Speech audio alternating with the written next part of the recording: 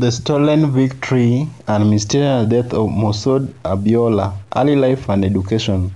Moshood Kasimwamo Ulawale Abiola, widely known as MKO Abiola, was born on 24th August 1937 in Abeokuta, Ogun State, Nigeria. He came from a humble background but showed exceptional promise from a young age. Abiola attended Baptist Boys High School in Abeokuta, where he excelled academically and demonstrated early leadership skills. His academic brilliance earned him a scholarship to study at the University of Glasgow in Scotland, where he obtained a degree in accountancy. This international education laid the foundation for future career and success. Business career. After completing his education, Abiola returned to Nigeria and embarked on a career in business.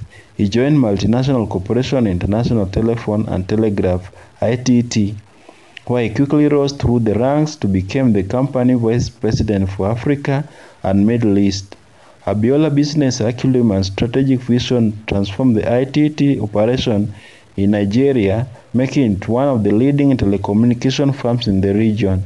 In addition to his work with ITT, Abiola established his own conglomerate, Abiola Group of Company, which spanned various sectors including agriculture, banking, publishing, and transportation. His success in business earned him immense wealth and made him one of the wealthiest men in Nigeria. Abiola was also a notable philanthropist, contributing to numerous educational, health, and social initiatives across Nigeria and Africa. Political aspiration. MKU Abiola involvement in politics began in 1980s. He was a member of the ruling National Party of Nigeria and played a significant role in funding the party activities. However, it was the 1999s that Abiola's political ambition came to the forefront. In 1993, he ran for presidency under the platform of Social Democratic Party (SDP), a party he co-founded. The 1993 presidential election. The presidential election held on 12 June 1993 is widely regarded as one of the freest and the fairest elections in Nigeria history. Abiola, running on a platform of hope and national unity, won a decisive victory, receiving an overwhelming mandate from the Nigerian electorate. His campaign resonated across ethnic, religion, and regional lines, symbolizing a new era of democratic governance for Nigeria. However, the military government led by General Ibrahim Babangida annulled the election result, citing irregularities and the need to preserve national stability.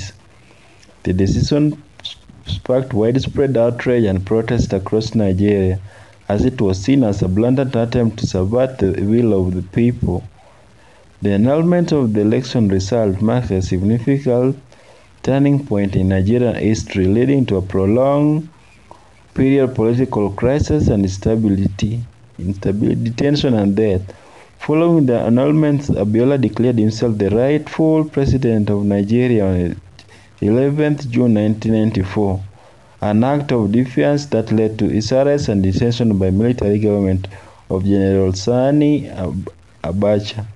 Abiola was charged with treason and spent the next 4 years in solitary confinement. Despite international pressure and call for his release, the Nigerian government remains steadfast in its decision to keep him imprisoned. On July 7, 1998, days before his expected release, Abiola died under mysterious circumstances while in detention. Official reports suggested he died of a heart attack, but widespread suspicion and conspiracy theory about the actual cause of his death persist till today. Many believe that Abiola was assassinated to prevent him from reclaiming his rightful position as the democratically elected president of Nigeria. Legacy of Abiola. He is remembered as a successful businessman, philanthropist, and a martyr of democracy in Nigeria. His victory in 1993 presidential election and the subsequent annulment highlighted the deep-seated issues within Nigeria's political system. and the length to which those in power will go to maintain their grip on the country's power. Abiola's death marked a turning point in Nigeria's struggle for democracy. It galvanized pro-democracy movement and intensified pressure on the military government, eventually leading to the end of military rule in 1999 and the establishment of the Fourth Republic. The date of the annulment of election, June 12, 1999, has since been commemorated as Democracy Day in Nigeria in honor of Abiola's sacrifice and enduring struggle for democracy and governance.